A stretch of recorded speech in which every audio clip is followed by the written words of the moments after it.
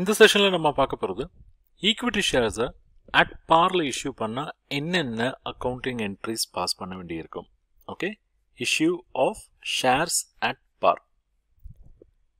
First என்ன நடக்கும், நீங்க இஷ்யூ பண்ணிட்டீங்க, மானிட்டரி டிரான்சாக்ஷன் பார்ப்போம். உங்களுக்கு பணம் வரப்போகுது.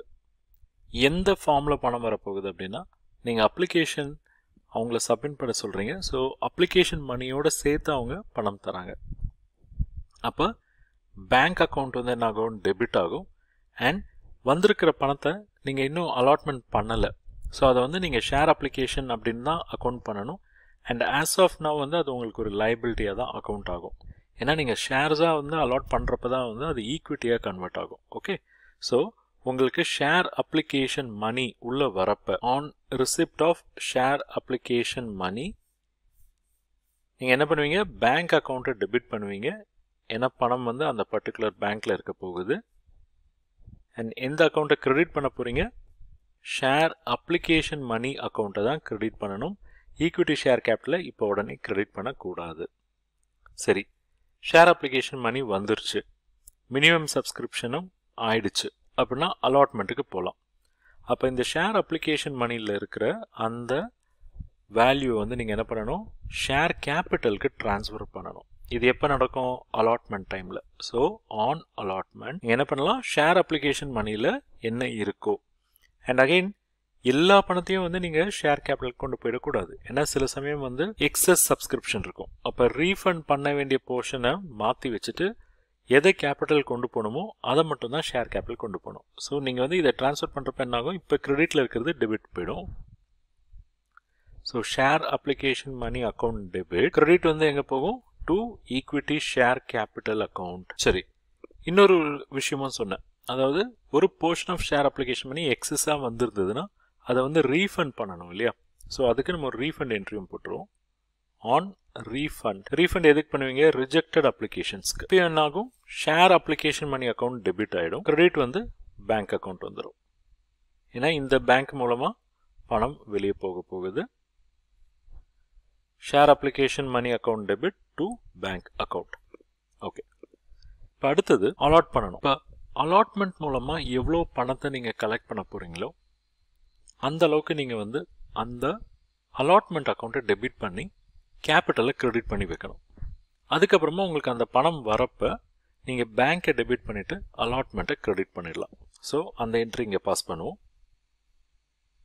அலாட்மெண்ட் மணி என்ன டியூவாக இருக்கும், அலாட்மெண்ட் மணி டியூ. ஸோ இப்போ வந்து நம்ம ஒரு புது அக்கௌண்ட் ஓப்பன் பண்ணணும், ஈக்விட்டி ஷேர் அலாட்மெண்ட் அக்கௌண்ட்.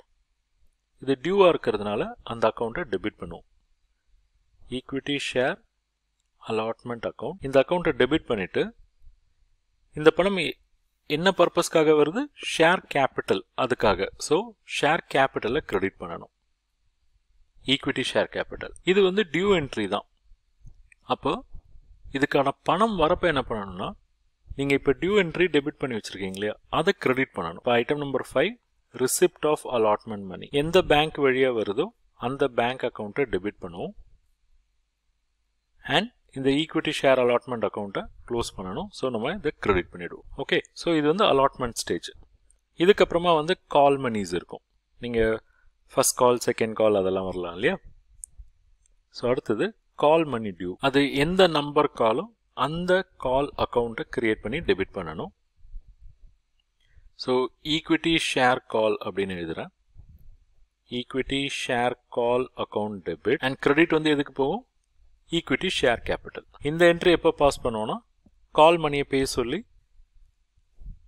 அதாவது கால் மணியை பே பண்ண சொல்லி ஈக்விட்டி ஷேர் ஹோல்டர்ஸ் கிட்ட அந்த ரிக்வெஸ்ட் பண்றப்ப. அடுத்தது இந்த பணம் வரும் ஆன் ரிசிப்ட் ஆஃப் கால் மணி. அப்போ நம்ம பேங்க் அக்கௌண்ட்டை டெபிட் பண்ணிடுவோம். கிரெடிட் வந்து அந்த ரெஸ்பெக்டிவ் ஈக்விட்டி ஷேர் கால் அக்கௌண்ட்டுக்கு போயிடும். ஸோ இதுதான் வந்து இந்த இன்ஸ்டால்மெண்ட்ஸ்ல நம்ம பாஸ் பண்ணக்கூடிய என்ட்ரிஸ். ஒரு சின்ன ப்ராப்ளம் இருக்கு, அதையும் பார்த்துருவோம். தாய் limited issued 1 lakh equity shares of ₹10 each, payable ₹5 on application, ₹2 on allotment, ₹2 on first call, and ₹1 on final call. All the shares are subscribed and amount was duly received. Past journal entries. So எவ்வளோ shares issue பண்றாங்க, 1 lakh shares. அதனுடைய face value என்ன 10 rupees. அப்போ எவ்வளோ பணம் வரப்போகுது 10 lakhs. இதை வந்து எப்படி கலெக்ட் பண்ணுறாங்க? அப்ளிகேஷனில் 5 rupees. 5 rupees on 1 lakh share. அதாவது அப்ளிகேஷனில் 5 lakh கலெக்ட் பண்ணுவாங்க. அலாட்மெண்ட்டில் 2 rupees on 1 lakh share. 2 lakh collect பண்ணுவாங்க. ஃபர்ஸ்ட் காலில் 2 rupees. 2 into 1 lakh 2 lakh. And final காலில் 1 rupee. 1 into 1 lakh 1 lakh.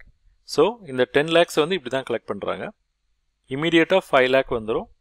Allotment ஸ்டேஜில் 2 lakh. ஃபர்ஸ்ட் காலில் 2 lakh. ஃபைனல் காலில் 2 lakhs. என்ட்ரிஸை டக்குன்னு பார்த்துருவோம். In the books of Thai Limited journal entries. நீங்கள் 1 lakh share issue பண்ணுறீங்க. 5 rupees ஷேர் அப்ளிகேஷன் மணி வந்துடுது. So bank account debit 5 lakhs. Share application account 5 lakhs. இது வந்து பணம் வந்த உடனே பாஸ் பண்ணக்கூடிய என்ட்ரி. அடுத்தது இந்த ஷேர் அப்ளிகேஷன் வந்து நீங்கள் என்ன பண்ணணும்? ஈக்விட்டி ஷேர் கேபிட்டலுக்கு வந்து நீங்கள் ட்ரான்ஸ்ஃபர் பண்ணணும். கொஸ்டினில் என்ன சொல்லிட்டாங்கன்னா எல்லா ஷேர்ஸுமே சப்ஸ்கிரைப்டு, இந்த அமௌண்ட் எல்லாமே வந்து fully received. So excess subscription அந்த மாதிரியெல்லாம் இல்லை. அப்போ இந்த என்டையர் 5 lakhையும் வந்து நீங்கள் ஈக்விட்டி ஷேர் கேபிட்டலுக்கு ட்ரான்ஸ்ஃபர் பண்ணிடலாம். ஸோ இங்கே வந்து ஷேர் அப்ளிகேஷன் பண்ணி கிரெடிட் பண்ணியிருந்தீங்க. So transfer entry equity share application அக்கௌண்ட்டை நீங்கள் டெபிட் பண்ணணும் 5 lakh. கிரெடிட் வந்து ஈக்விட்டி ஷேர் கேபிட்டலுக்கு கொடுக்கணும். ஓகே, ஸோ அது பண்ணியாச்சு. அடுத்தது அலாட்மெண்ட். அலாட்மெண்ட்டில் எவ்வளோ டியூ வருது? 2 lakh. அப்போ அலாட்மெண்ட்டை டெபிட் பண்ணி கேபிட்டலை கிரெடிட் பண்ணணும். Equity share allotment account debit 2 lakh. Equity share capital credit 2 lakh. இதுதான் அலாட்மெண்ட் மணி டியூ.